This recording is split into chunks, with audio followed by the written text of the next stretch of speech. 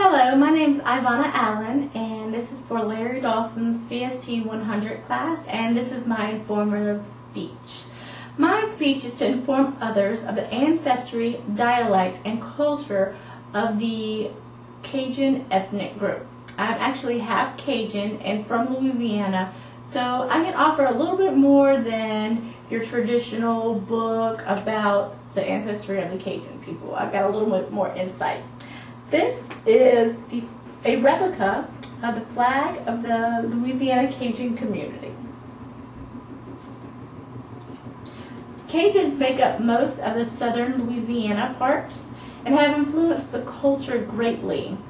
The Cajuns migrated from present-day Canada during the French and Indian War, which was between 1754 and 1763. There were other Cajuns that came from other locations and intermarried to include British, Spanish, German, Italian, Native American, and French Creole settlers. The language of the Cajun people is kind of a Cajun French. It's French, but it has a slightly different dialect than your traditional French. I grew up in Louisiana, and they began teaching French in the 5th grade in elementary school. And when I would go home, my grandparents would speak French, but I couldn't interpret what they were saying because they had their own different dialect. And they typically would speak in that dialect when they were trying to say something they didn't want us to hear. The Cajun people are very religious, and traditionally they're Roman Catholic. And the term Mardi Gras, meaning Fat Tuesday, is actually a religious event. Most people think it's about beads and parades and nudity and candy and beer and things like that, but it's not. It's actually the day before Ash Wednesday, the beginning of Lent. It's a 40-day period of fasting and reflection in preparation for Easter Sunday. Mardi Gras was historically a time to use up food that could not be eaten during Lent, such as fats, eggs, and meat.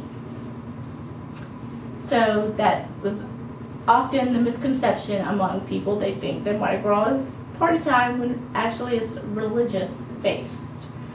The Cajun people are known to be very hard workers, and at the same time they have a joy for living.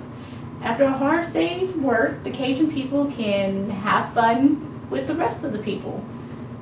A common phrase in Louisiana among the Cajun group is "Laissez le bon temps rouler," which is a French phrase meaning "let the good times roll." There are over 1,000 festivals a year in Louisiana that have good music, good food, lots of fun.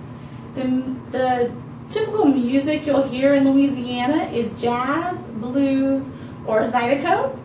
The prominent instrument is a fiddle.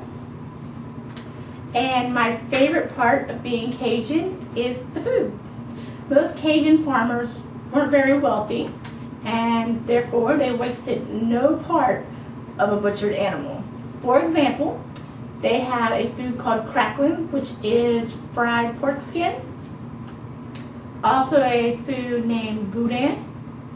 It is ground up leftover parts of the hog, which is mixed with rice and formed into sausage or rolled into balls and then deep fried. It's absolutely delicious. Bell peppers, onions, and celery are known as the holy trinity of the Cajun cuisine. Other key ingredients include parsley, bay leaves, green onion, cayenne pepper, of course. One of my favorite dishes to make for my family is shrimp étouffée. It consists of a roux, which is kind of like a gravy that you might put on mashed potatoes, but it tastes nothing like that. And it has vegetables, onions, parsley, green peppers, yellow peppers, celery, of course, and it's served over rice.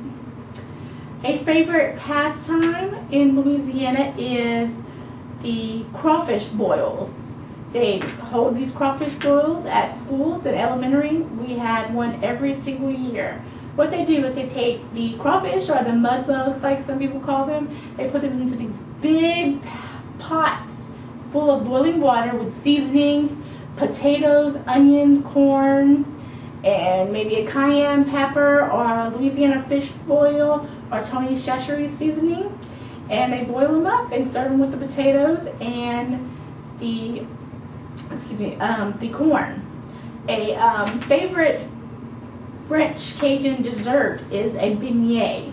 And what it is a deep fried donut, but a square shaped or a rectangle shape, and it's doused in powdered sugar after it comes out the fryer.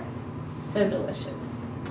Now there's much more about the ancestry of the Cajun culture, but I only have 7 minutes, so visit Louisiana. You'll have an experience of a lifetime, and you'll have good food, good music, and you'll meet great Cajun people that you'll simply fall in love with. Thank you.